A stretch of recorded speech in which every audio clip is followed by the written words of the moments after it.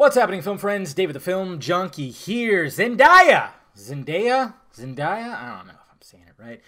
Anyways, you know, I'm talking about her. Okay, who's going to be in Spider-Man Homecoming? We still don't know exactly who she is. We know that her name's Michelle.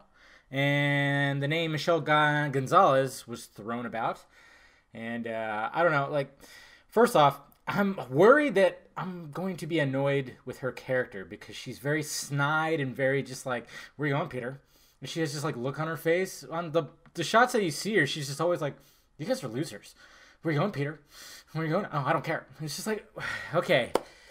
Not impressed by her in this, and of course they made her look kind of ratty when, if you look at Zendaya in real life, not so much, and it's just weird when they do that. Anyways, that's besides the point. What is her real name? And spoiler alert, if you don't want to know, if you don't want to know, stop the video right now. Go ahead and watch one of my other videos. But if you don't want to know, please stop the video now because this could potentially be a spoilerific reveal here that's been released. But a lot of you probably already saw it because this came out, I think, a couple days ago, and I'm just now getting to it. Apologize, but here we go, guys. You ready? All right. 3, 2, 1. Michelle Tumes, as in daughter of Michael Keaton's Adrian Tumes. I don't even know if I'm saying it right. Tumes, who is, of course, the Vulture. All right. Now, that's been revealed because I guess it was seen in like a little story thing. Yeah, that's pretty much. But Michelle appears to be clear as her character. I guess Vulture had a daughter named Valeria in the comics.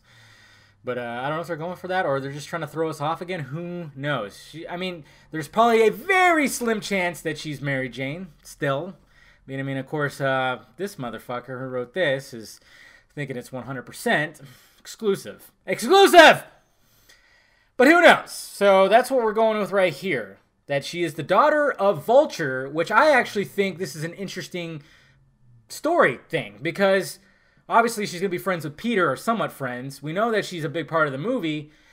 And the fact that she'd be Vulture's daughter just kind of changes up a little bit. It actually gets me a little more intrigued about the movie, a little more excited about it. I'm just saying.